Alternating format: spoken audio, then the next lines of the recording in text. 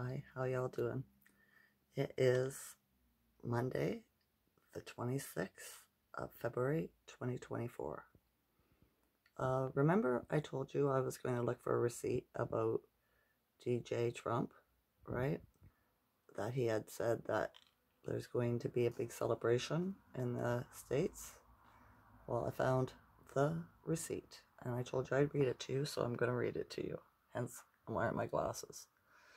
Okay, this is an article from 2023 from a woman named Meredith McCraw. Trump's latest policy pitch, a massive birthday party for the nation. The former president is proposing a year-long bash to commemorate 250 years of independence. Donald D. Trump, I don't want to get flagged. I'm going to try and protect my video. DT latest idea to enshrine Americans' greatness is to throw the country the most spectacular birthday bash, one that will last all year.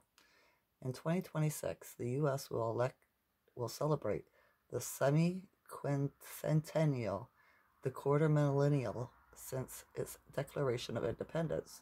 To commemorate the anniversary, Trump is proposing a blowout of 12-month-long salute to America's 250-year celebration. In a new policy video, Trump calls for a great American state fair, featuring pavilions from all 50 states nationwide, high school sporting contests, and the building of Trump's National Garden of the American Heroes. That will be interesting. With statues of important figures in America's history like Frederick Douglass and Amelia Earhart. As a nation, we should be preparing for the most spectacular birthday party. We want to make it the best of all time, he said I'm going to say he instead of his name, okay? He said, is in the new policy video previewed by Politico. A birthday celebration for all nations is a type of event that can describe a quincentennial Trump, heavy on patriotic themes and state planning. It has been on his radar for a while in his first address to the joint sessions of Congress. Trump, he said, in 9 years, the United States will celebrate the 250th anniversary of our founding. They didn't find it. It was already there. So 250 years since the day we declared our independence. He also created a 1776 commission while in the big, house to better enable a rising generation to understand the history and principles of the founding of the United States since 1776. That's when we got screwed over. The current incarnation of the idea he is proposing, the creation of a task force on day one of his presidency to work with state and local governments to ensure not just one day of celebration, but an entire year of festivities across the nation, starting on Memorial Day 2025 and continuing through July 4th, 2026. The biggest part of his year-long party plans is a massive fair, like a modern World's Fair, right? Showcasing each state. Trump suggested that the event could be held at the Iowa State Fairgrounds, a conspicuous suggestion that seems designed to appeal to voters in the first caucus state. I will work with all 50 governors, Republican and Democrats alike, to create a great American state fair, a unique one-year exhibition featuring pavilions from all 50 states. It'll be something.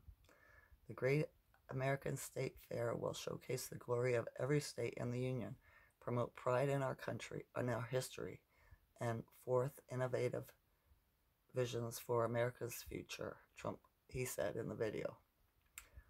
My hope is that amazing people of Iowa will work with my administration to open up the legendary Iowa State Fairgrounds to host the Great American State Fair and welcome millions and millions of visitors from around the world to the heartland.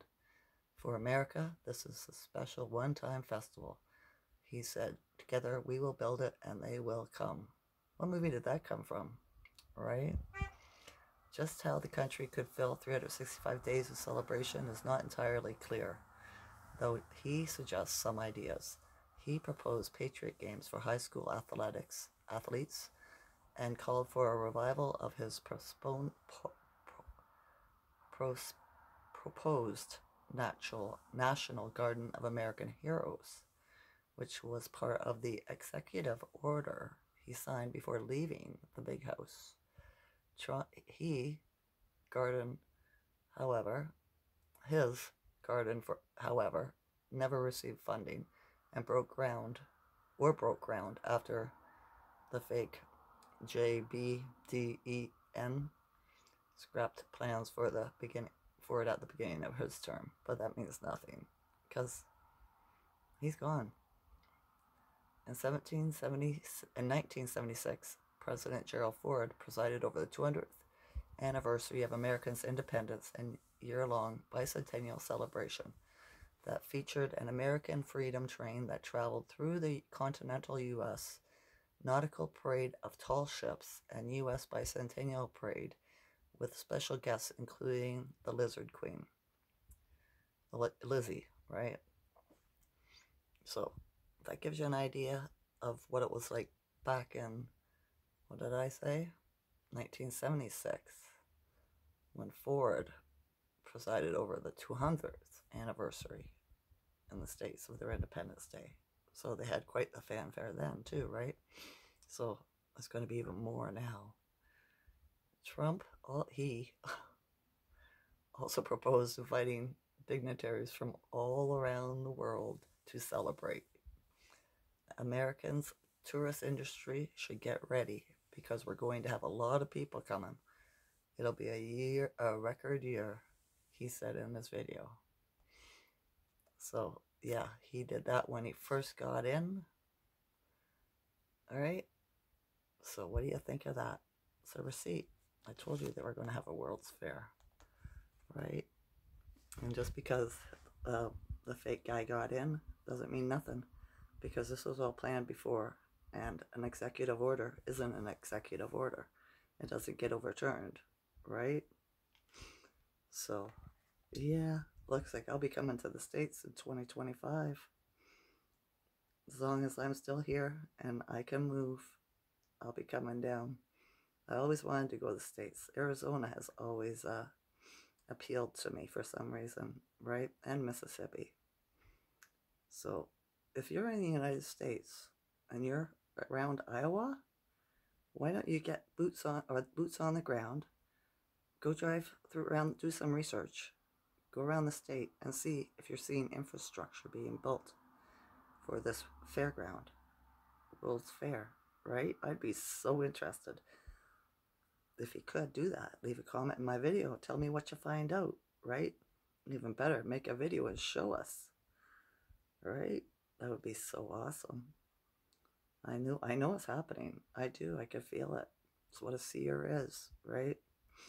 We can see things through the veil that most people can't. And I just know stuff. I don't even have to do research half the time. I just ask my higher self, ask source, and I get an answer. Right? It's always the correct one. So, yeah. It's sunny here in Ontario, Canada. We got all these poofy, strange-looking clouds out there again.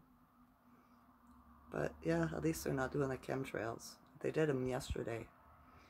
Even though it was cloudy. I could see them through the clouds, right?